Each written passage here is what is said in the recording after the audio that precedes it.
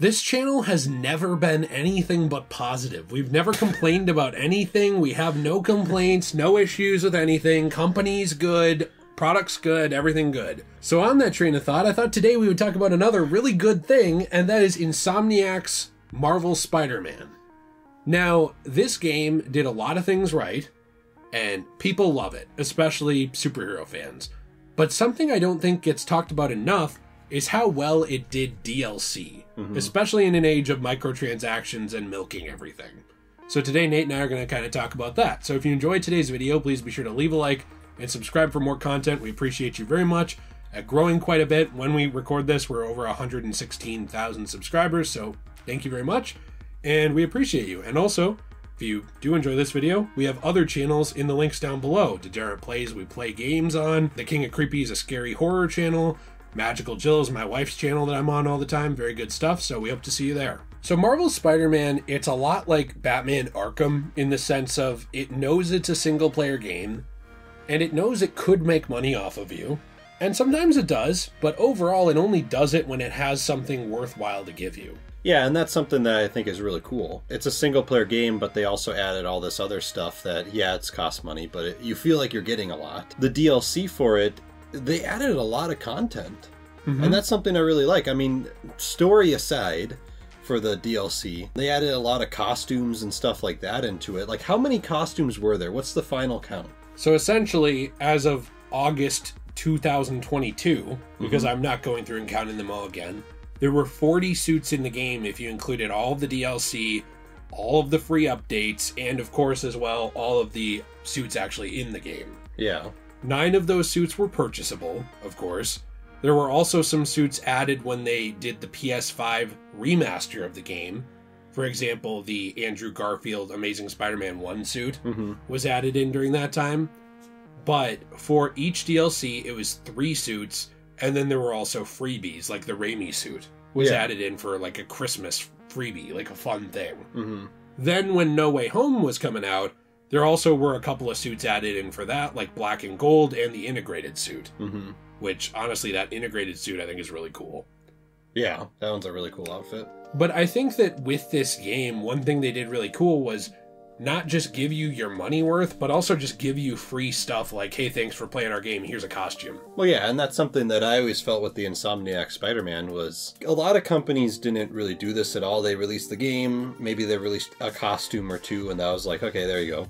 But with Spider-Man, I actually felt like they cared about the audience. And I felt like they cared about their game and their content, that it was like, oh, hey, yeah, our audience is Spider-Man fans. Hey, remember the Sam Raimi Spider-Man? Yeah, you like those movies? Yeah, well, here's the costume. Or here's Amazing Spider-Man. Here's the Tom Holland movies costume. And or the one like based that. On Kamen Riders, remember that? Yeah, They like randomly just kind of were like, oh, by the way, here's a like fun thing that we came up with. Yes. There you go. And those things, they worked. They worked in photo mode. They worked in cutscenes. Yeah, they weren't like glitchy or anything like that. No, they worked in gameplay. Yeah. I'm honestly really impressed with just how the suits were handled. But I think we could talk about the suits for 30 minutes or so and just how great they are. At the end of the day, we like how they handled it. Some came with the story DLC, some were just given to you for free, and no matter what, everybody got something for buying the game. But also, the story DLC I thought was handled really well with The City That Never Sleeps.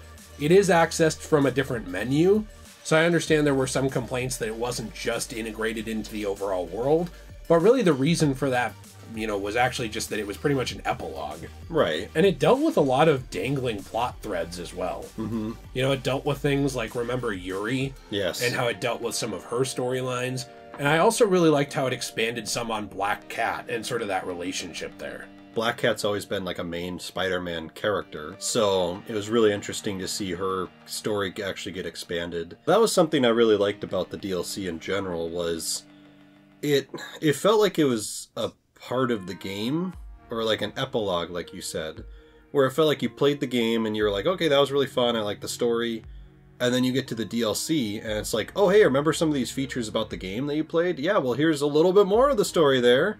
There you go. Do you like that? It was well done. It added in a lot of content to it. It reminds me a lot of like Bethesda DLC too, where it felt like it was really well done and pretty amazing. And planned. So, yes, and planned. That was the other word I was looking at too. Because I think that one thing that's cool with Black Cat is, you remember the missions for her in the actual just standalone game? Yeah. And you would go around, you'd take these pictures, and you'd find her little hidden trophies, and it'd be, what's Black Cat up to? What's going on here? Yeah, they were fun. And they start getting into that in the DLC. You know, instead of just asking questions and being like, look, a mystery, ho, they actually solve it. Right. You know, I think anyone can introduce dangling plot threads.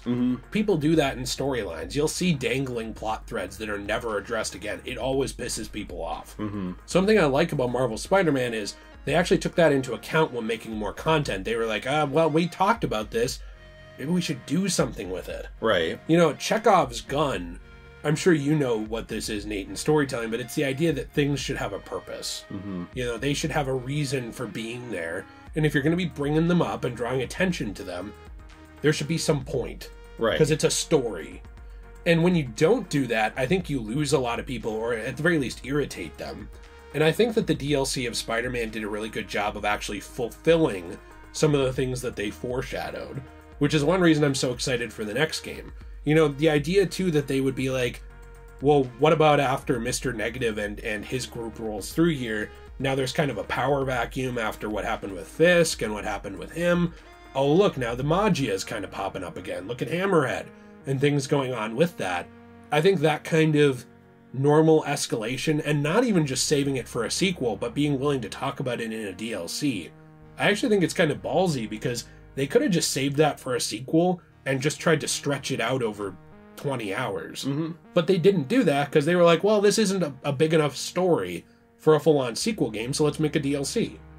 Yeah, and that's pretty cool. And even something like Miles Morales felt like it was a pretty expanded DLC. And that felt great too, because Miles Morales was obviously in the base, you know, Spider-Man game. He was cool. You kind of got a taste of Miles Morales in that, in more ways than one. And I felt like Insomniac was like, hey, did you like that character, Miles Morales? Well, here's a game. Yeah, it's not a full-length, you know, 50-hour, you know, experience, but it was an actual game. And it was fairly decently long. Yeah, it was. You know, it wasn't tiny. I think it reminds me a lot of something like Assassin's Creed Freedom Cry. Yes, where it's technically its own standalone or Liberations thing. too. Yeah, but like it also feels like an add-on. Yes. And I know that they hated that term. Like they, you know, everybody says it's a full game, and I think we agree. It is. It is a full game. But it's more like a smaller, more direct game. I actually think in some ways it has some strengths above the original because of that. Yeah. It's more streamlined, it's more to the point, it doesn't beat around the bush. It goes kind of in a straight line to where it's trying to go. And because of that, it's able to explore those character relationships, like with obviously Miles' uncle and his mother and the loss of his dad and things like that, and what happens to your family when things like that happen. I thought that they did a really good job with that because they were more to the point. And I feel the same way, you know, to speak to the strength of that, what you brought up there, I feel the same way with The City Never Sleeps. Yes. It could have been long and drawn out, but they decided, let's get to the point, let's do what we should with this story to tell something fun and add on to the world, and they did it. Well, and also even in your other point there, it could have been something that was like totally unrelated to the world. Like it could have been like, you know, here's a storyline about Scorpion. And, you know, and you're kind of like, okay, Scorpion's cool. But let's say, like, the story of it was totally disconnected from the game. Your opinion of that would be like, oh, well, I like Scorpion. That was cool seeing him. But that's it. Right, it has no ties to anything. Right, exactly. So they did a good job being like, well, let's take some elements from the actual base game and expand those. That's something I thought was really cool. You know, that's something I thought was actually a strength of it. So, well, it's something I hope to see more, and we're doing another video on DLC soon, actually, for a different series, but I think something I wanted to mention in a closing thought is that I think more games could learn from this. Yes. You know, this is the sort of old-school Bethesda-style approach to DLC of let's expand our world, not let's just microtransaction them. This is the same kind of approach I think we saw from the Iki Islands. Yeah. You know, you can... Ghost of Tsushima. Yeah, I thought that was really neat. You actually showed me that, and I hadn't played Ghost of Tsushima at the time, but it made me actually want to. Yeah. You know, because it tied in, but it was also a standalone experience. And I think that what's really cool about Spider-Man's, you know, City That Never Sleeps is it works both as a sequel, like a mini sequel to Spider-Man, but also as just a Spider-Man story. Right. And I think that that's kind of how you have to do it. So anyways, let us know what you think in the comments down below. Please be sure to leave a like if you enjoyed this and subscribe for more content. We appreciate you very much. All of our other channels are in the description down below. One I really want to draw your attention to, my wife Jill has been working very, very hard on Magical Jill, and she's got some superhero stuff coming up as well. So I look forward to being on that channel too, and I hope you'll check it out. Have a fantastic day, and as always, everyone, stay shway.